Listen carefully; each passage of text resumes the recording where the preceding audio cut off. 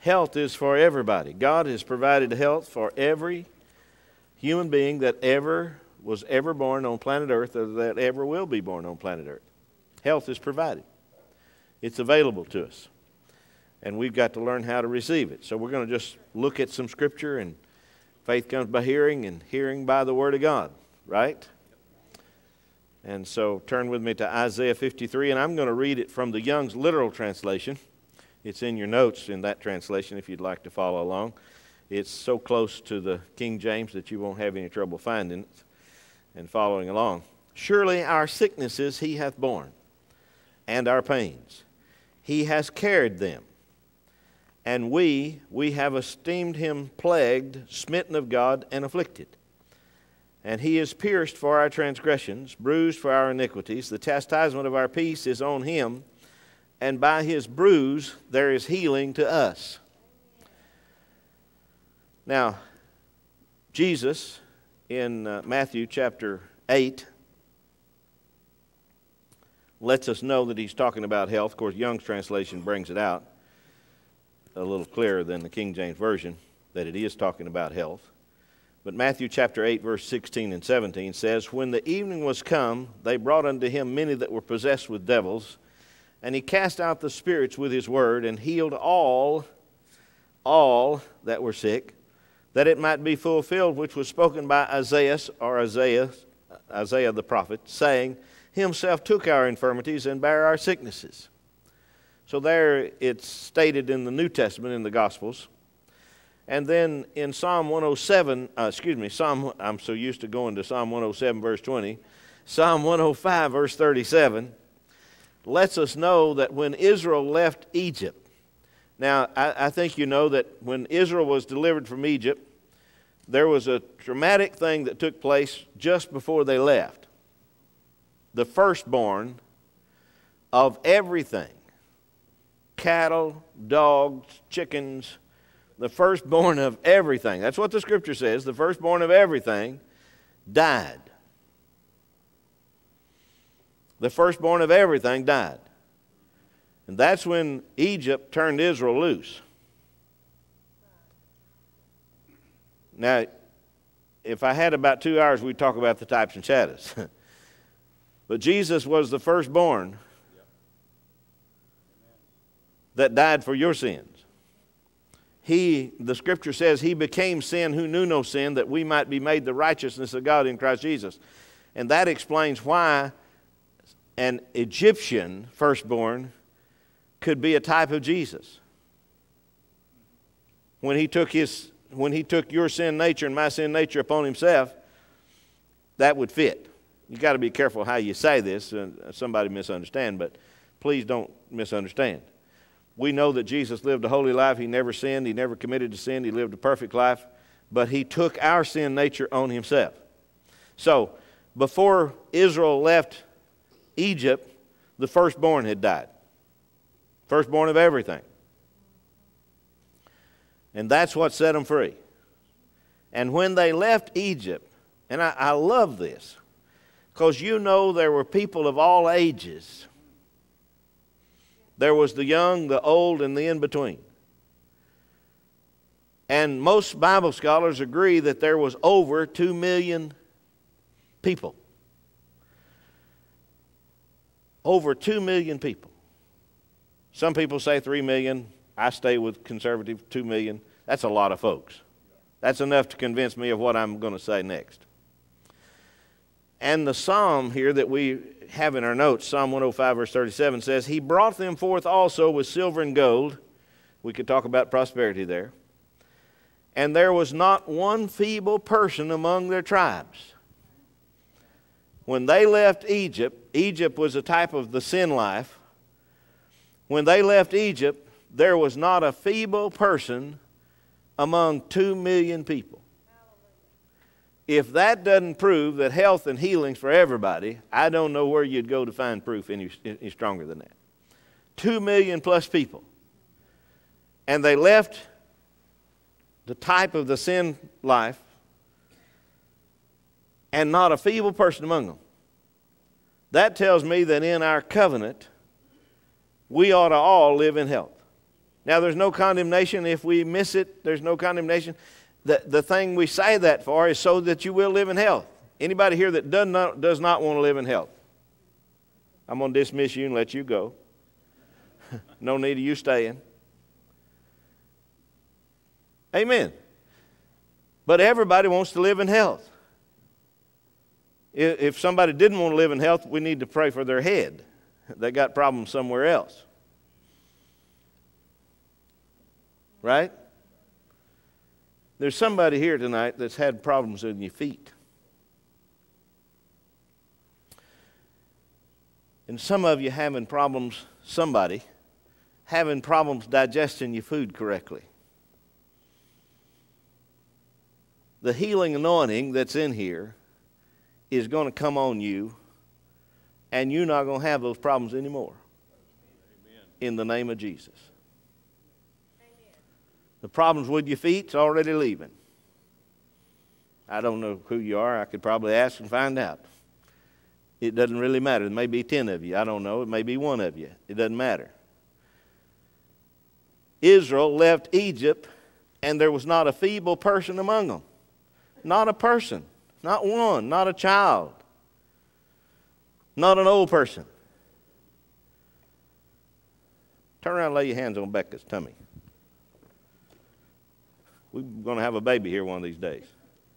Father God, in the name of Jesus, I believe that the anointing of the Spirit of God flows into this baby and into this mama, and it'll be an easy birth and a perfect baby in the name of Jesus, because we speak those words in faith and we know that that's your will and we receive it as done, and we look forward to seeing a healthy, strong, and perfect baby and an easy birth, and we receive it in Jesus' name.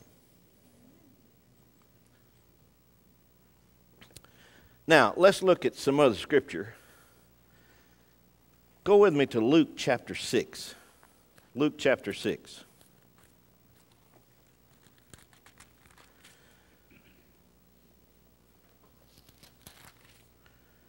And we'll start reading in verse 17.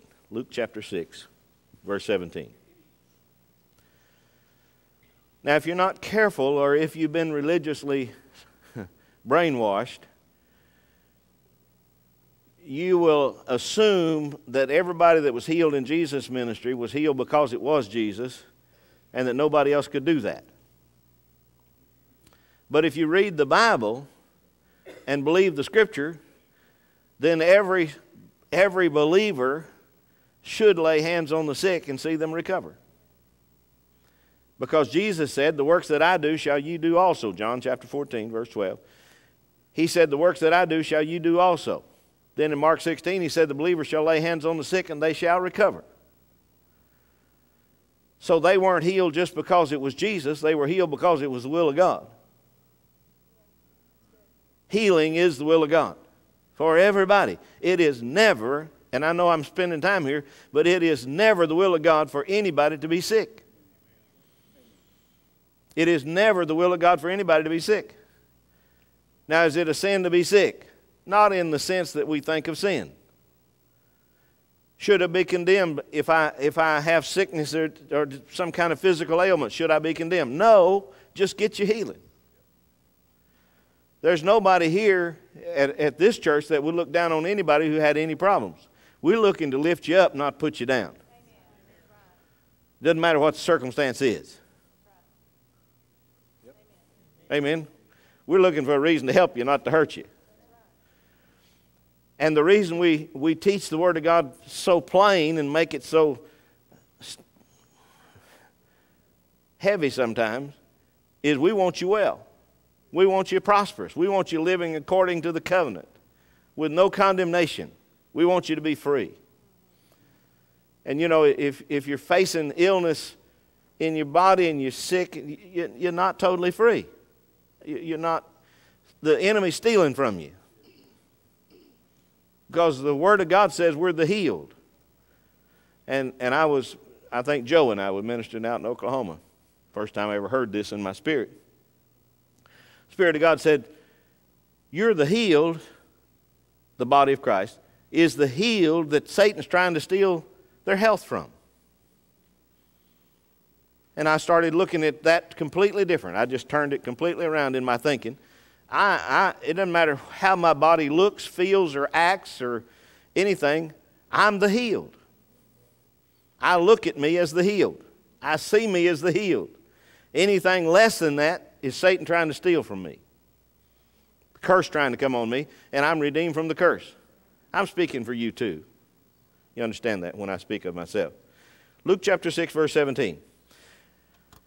And he came down with them and stood in the plain, and the company of his disciples, and a great multitude of people out of all Judea and Jerusalem, and from the sea coast of Tyre and Sidon, which came to hear him and to be healed of their diseases. I have that highlighted in my Bible. They came to hear and to be healed. They came for the purpose of hearing and be healed. They came to hear and be healed. What are you doing here tonight? You came to hear. Not just coming on because it's Sunday night, and I appreciate those of you who are diligent and just come because it's Sunday night, but we ought to come to every service to hear. We come to hear. When somebody else is ministering, I come to hear. Even in the Joshua project that we have, Timothy project that we have. I love Joshua too. The Timothy project. I take notes. I don't take notes just to criticize the young in ministry. I take notes because I'll take it and use it. I come to hear. I know that hearing, by hearing and hearing and hearing and hearing, faith comes. And I need that working in my life.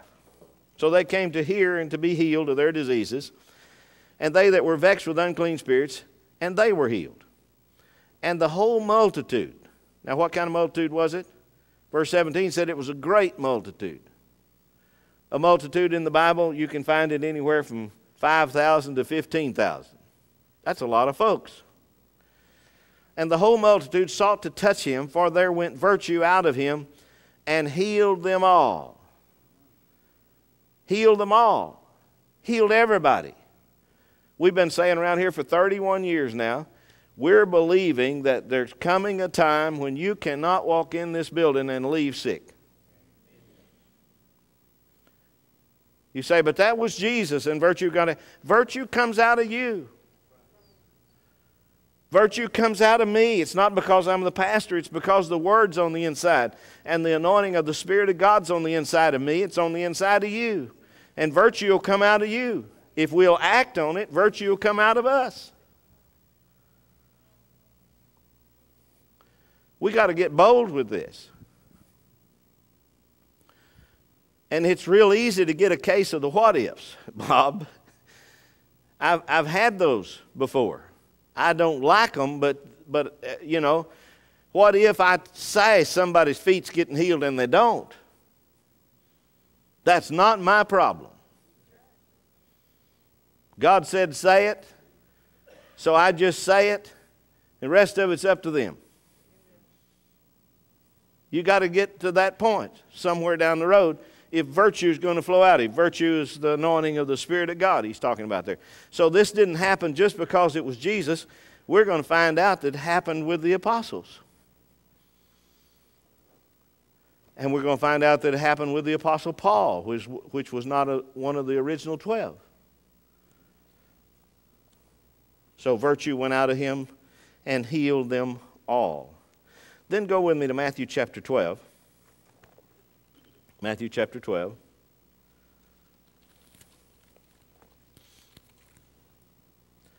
And verse 9.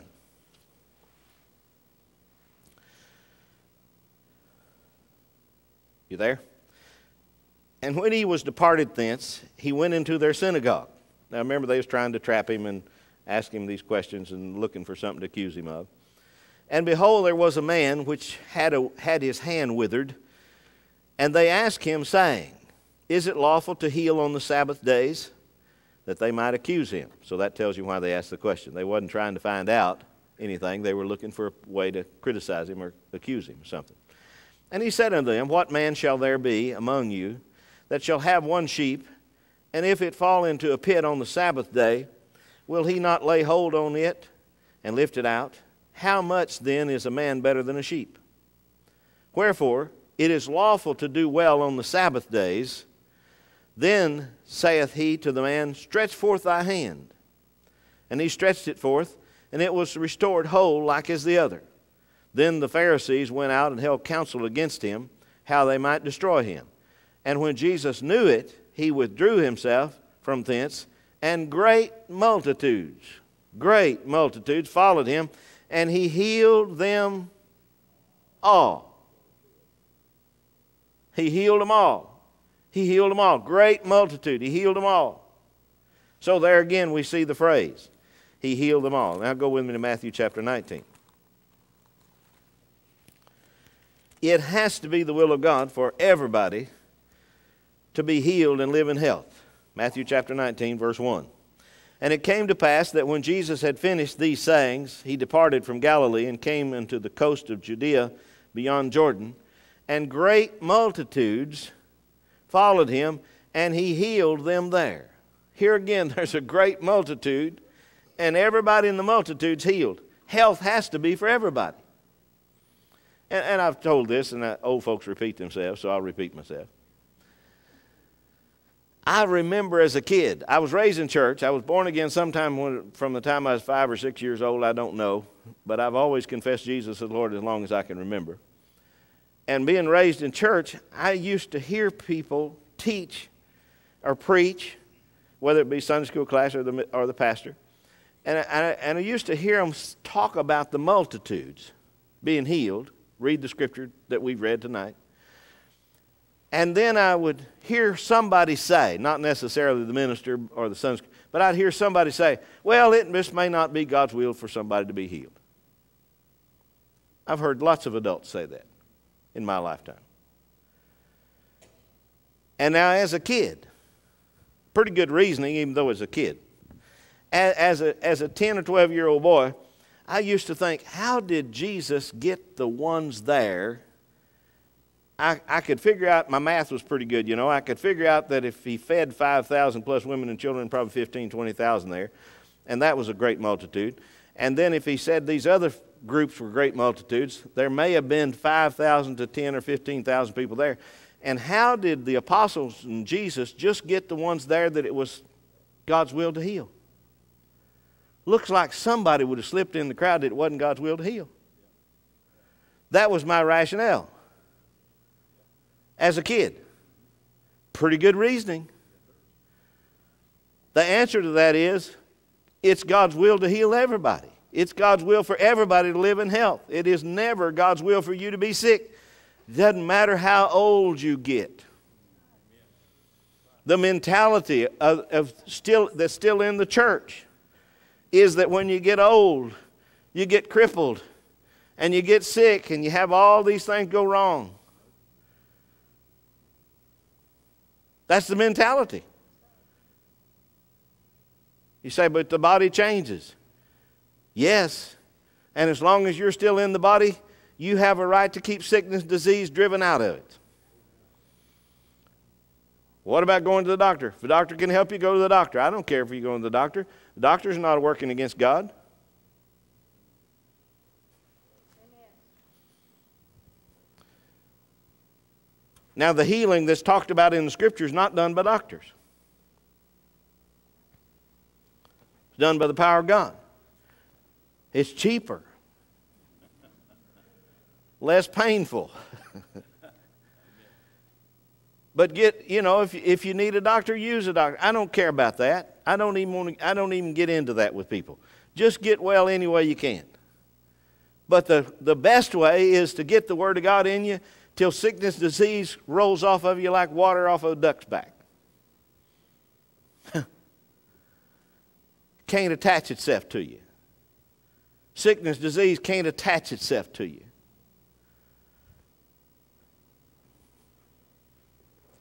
God's will is for everybody to live in health. Now, to prove that it's God's will for everybody to live in health on planet Earth, the Lord's Prayer come to my mind. And Jesus was teaching his disciples how to pray, and it was an Old Testament prayer, by the way, because he says, thy kingdom come, thy will be done on earth as it is in heaven. Do you know that tells you that the will of God his health on earth. Either that or their sickness in heaven. And you know, I've heard people at funerals. You know, I attend a funeral once in a while that I'm not doing. And praise God, I don't have to do very many. Amen. Y'all ought to say glory to God, because y'all are the ones that I'd have to do them for. So for me to not, I don't ever want to do another funeral. Let the Lord come. Catch us out of here. Amen. But I go to a funeral once in a while, out of respect of somebody. And I hear people say, well, you know, they're healed now. No, they're not healed now. They didn't get healed. They don't hurt anymore. They're not sick anymore, but they didn't get healed. They left that thing we call a body here in the earth to rot away and decay, and they're going to get a new one someday if they're a believer, but they didn't get healed. That's not the healing that's talked about in the Scripture. I'm not trying to offend anybody. I'm just saying that's not the healing that's talked about. These folks were healed in their physical bodies and continued to live in their physical bodies. That's the kind of healing that's for us, is we're healing while we live in this body. Health is provided for this thing.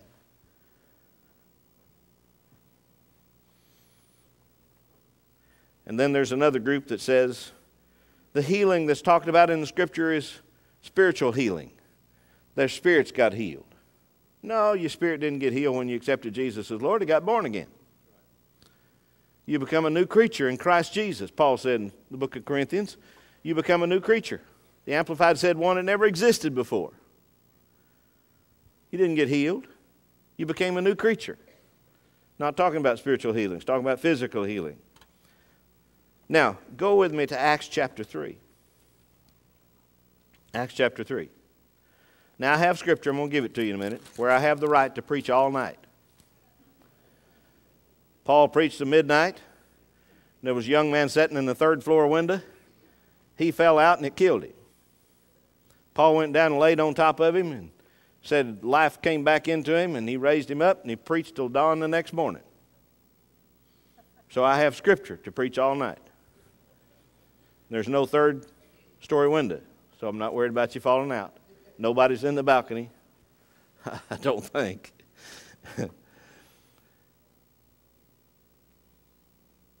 Acts chapter 3. Are you there? I'm not. There I am. Peter and John are about to go into the temple. And a certain man, by the way, it tells you over in chapter 4 that this man's about 40 years old. 4:22 tells you that. They're about to go into the temple, and he's been laid at the gate of the temple daily for years, apparently. Peter and John have just received the infilling, the gift of, whichever way you want to say it, the Holy Spirit. They are full of the Holy Spirit. They're full of the Holy Ghost, if you prefer. And they're about to go into the temple. And this man is sitting at the temple's begging, the temple gate, begging, asking alms. Verse 3, who seeing Peter and John about to go into the temple asking alms, and Peter fastening his eyes upon him with John, said, look on us. Now, I think there's something going on there. Peter's being led by his spirit. I believe he senses in his spirit that he can get something done with this man. Have you ever been uptown or in a grocery store or Walmart or Sam's or wherever you go, and you see somebody that's crippled, or you see somebody you know is hurting, and you ask yourself, do I do something or not? I've done that 1,000 times. And there's times that you'll be told not to. Now, you can ask God why if you want to. I don't know. But there's just some that's receptive and some that's not receptive is the best way I know how to explain it. And I'll let you do your own explanation. But this man apparently was ready. And I believe Peter perceived that the man was ready to receive. And Peter said, Verse 4 again, fastening his eyes upon him with John, said, Look on us. And he gave heed unto them, expecting to receive something of them. Then Peter said, Silver and gold have I none. And a lot of preachers would preach that he's broke.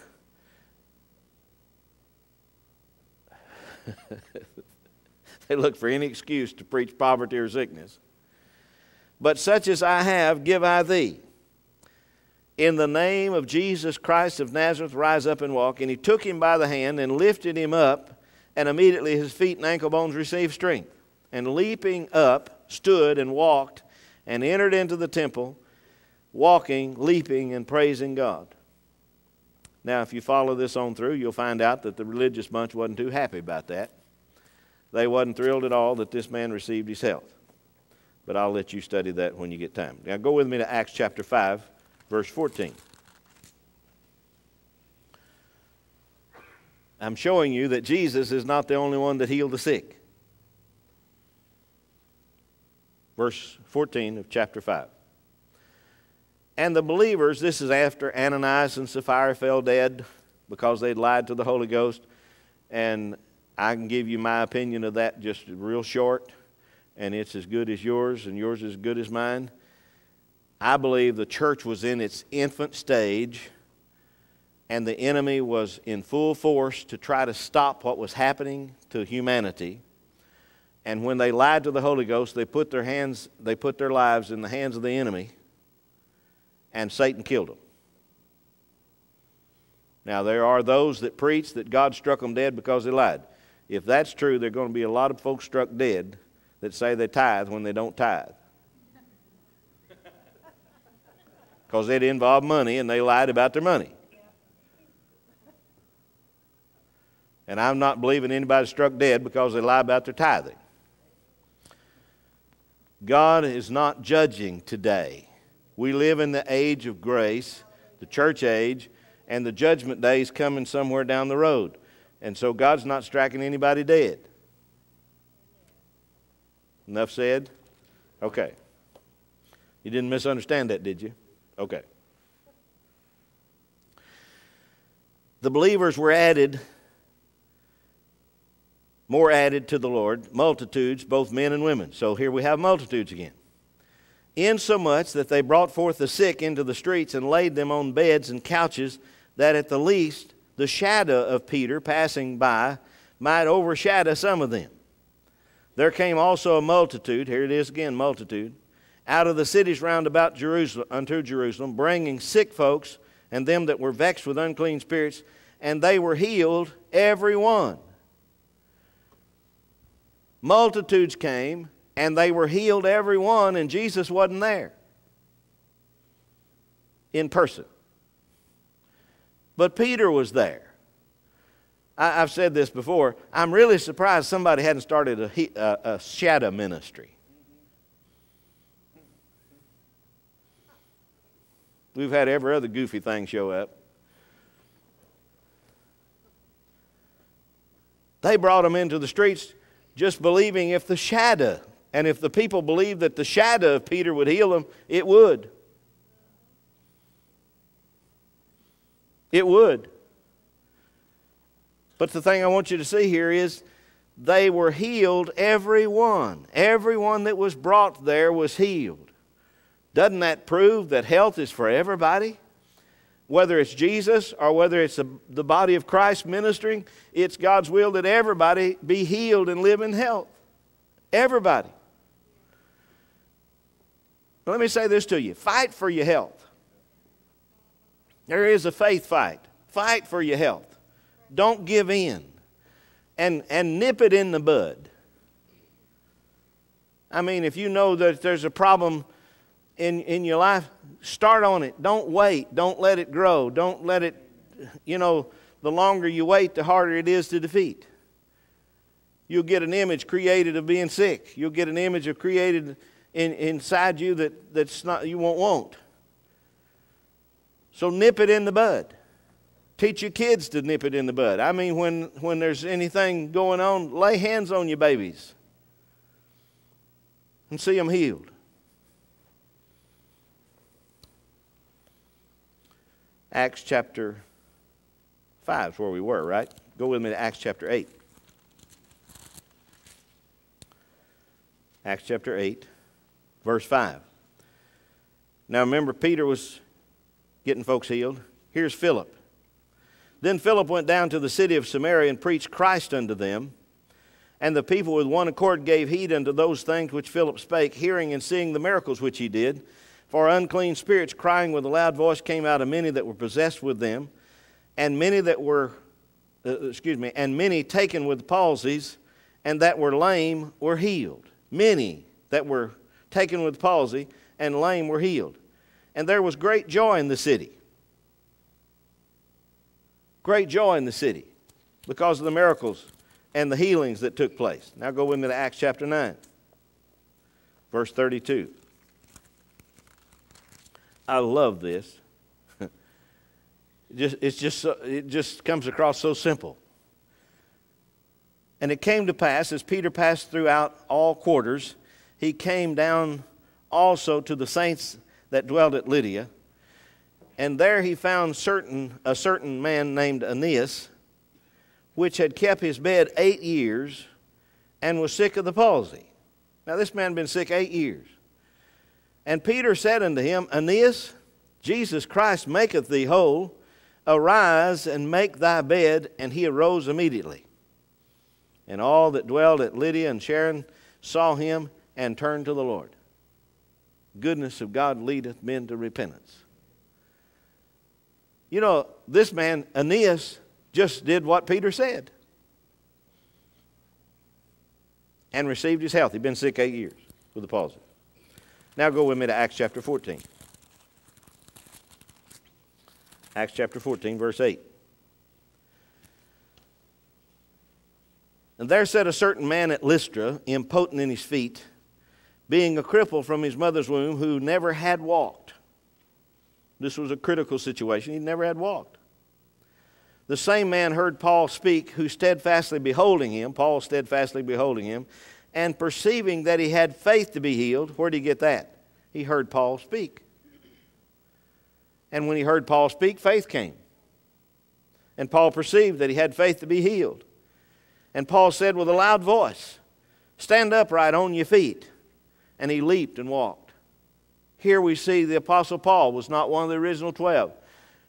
The reason I say that, religious people have said, well, healing may have been available through Jesus when he was walking the earth. Healing may have been available, the gifts of the Spirit may have been available through the apostles when they were on earth. But here's a man that was an apostle, but he wasn't one of the original 12. In fact, he was an original thug. He stood by and watched Stephen stoned to death and approved of it. And he was headed to persecute Christians and put them in prison when he got arrested by God on the road to Damascus. This guy was a former thug. And here he is getting people healed. But remember, Ananias has laid his hands on him. He's accepted Jesus as Lord on the road to Damascus. And then Ananias has laid his hands on him. And he's received the infilling of the Holy Spirit. And now he's healing the sick. Virtue's coming out of him. He's operating in the power of God. Now go with me to Acts chapter 20. Acts chapter 20 and verse 7. And upon the first day of the week, when the disciples came together to break bread, Paul preached unto them, ready to depart on the morrow, and continued his speech until midnight. I told you I had scripture. And there were many lights in the upper chamber where they were gathered together. And there sat in a window a certain young man named Eutychus. Is that the way you pronounce it? Eutychus.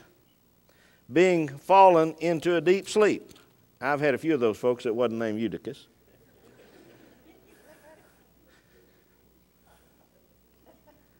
I used to have a man that slept through every service. His wife come to me one time and said, I'm sorry we've had to leave the church. He don't want to come to your church anymore. I said, take him to the church you want. He won't ever hear anything anyway. He sleeps every service, and she knew that. I said, it won't hurt him. Whatever church you take him to, it won't matter. He don't hear anything anyway. And I hope he hears this tape and stays awake in the church where he goes.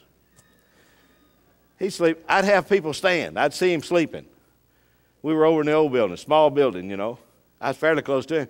And I'd say, everybody stand up. We got a message you need to hear. We're not wasting our time. We've prepared to minister to you. Everybody stand up. Everybody stand up, and she'd push him, you know, and he'd stand up. I'd say, okay, you can be seated now. Everybody's awake. I mean, he would. Now, he may have had something wrong with him. But, you know, if I had something wrong with me and I couldn't stay awake to hear the message, I'd stand in the back where I'd fall on the floor. And to illustrate that, when I started learning the book of Revelation, I'd sit where I was uncomfortable. You ever have to do that? I mean, especially studying at night, I have to do that. If I get comfortable, I'm liable to fall. So I sit where I'm uncomfortable. Jerry'sville used to sit on the edge of the bathtub and listen to the word. That way, if he went to sleep, he fell in the tub. Not a bad idea. But I've told people, you know, there are people, we got people that work at night. Eddie told me this morning he worked all night, and he was here this morning for service. And you know, if he worked all night and he dozes a little bit during the service, I'm not going to say a word, are you? Because he's diligent. And I appreciate him being diligent. And he wants to hear. That's the reason he's here. And, you know, I understand those things. But if you just sleep through every service, go stand by the wall back there. Or get somebody to sit by you that, you know, keep you awake. This guy went to sleep, fell out of the window of the third loft, third story, and was taken up dead. And Paul was condemned because he had preached so long. Oh, that's not what that verse says. And Paul went down and fell on him, and embracing him said, trouble not yourselves, for his life is in him. And he raised him up alive and preached till dawn the next morning. Now, I just brought that up to have fun with it, as well as tell you that health is for everybody. We see healing coming through Jesus. We see healing coming through the apostles. We see healing coming through the apostle Paul. Health is available to us. The believer shall lay hands on the sick. They shall recover. You're a believer. Health is available to us. Health is available to all of us. Every one of us. Now, you know that I believe in talking to your body. I believe every Christian ought to talk to their bodies. And let me say this and I'll close. The time to receive your healings while you're well. You say, well, I didn't need to hear this healing message. I don't have anything wrong with me. That's the time to hear it. Time to get healed is while you're well. Now, I believe you can get healed if you got problems. But the time to get healed, the time to receive your healings while you're well. That's why I'm so excited about the college career and the young people that sit here on Sunday mornings. They're over having their service tonight. But that's why I'm so excited about young people hearing the message of faith. Because, you know, they think they're 10 foot tall and bulletproof. And I believe with the word inside them they are. But if you're just depending on youth, you got another thought coming. So we got to get the word in them. Time to receive your health while you're well. You ought to talk to your body while you're well. Praise God, Father God, I thank you for health. I thank you my body's strong. And I live in health all the days of my life. I lived long on the earth. I obeyed my parents most of the time. Didn't you? Most of the time. And I repented, got whipped when I didn't. Don't tell Mom what I said, Todd. But we obey, and we're promised long life. So determined. Start saying, I'm going to live out my days on the earth. And they're not numbered, by the way. If they are, you can change the number. We don't have a set time to live. The Bible teaches that we can live till we're satisfied. And I think there'll come a day that the body just gets worn, not sick, gets worn, changes, and you'll decide, hey, I'm ready to go be with my loved ones. Now, you can get real religious and say, I'm going to go be with Jesus. Well, that's important too. But, you know, and we sing songs once in a while that are not totally what I believe, Wes, but they're the best we can find. But Jesus is not the only one I want to see. Dost thou understand? My dad's there. Your dad and mom's there, Bonnie. You got folks there. It'll be exciting to see them. And those of you who lost mates, John's there. He'll be ushering, hugging everybody. You won't have any trouble finding John. It's going to be an exciting time. But you live out your days on the earth first. You don't leave early. We need you here. Health is for you. Health is for me. Stand with me. Say this with me. Father God, I determine, because of your word, I have the right to live in divine health. Sickness and disease, physical ailments, have no place in my physical body. I'm redeemed from the curse of the law, and that includes any physical ailment that the enemy could ever come up with, named or unnamed. Your word says that. So I determine that I'm the redeemed, and I will not submit myself or my body to any physical ailment. It must respond to the anointing of the Spirit of God that lives on the inside of me, in Jesus' name. Now, we could go on for hours with that, but that's what you ought to go around your place saying. I'm kind of a private person. I don't do that around Bonnie. I do it when I'm going to the barn. If I'm riding in the RTV going and checking my calves, I'm saying what the Word says. You don't have to impress anybody else with it. I'm not trying to impress anybody. I'm fixing something on the inside of me. I'm establishing what the Word says on the inside of me. And if you'll do that, you'll find out sickness and disease can't stay on you. Cannot stay on you. There'll be a way to get out from under it.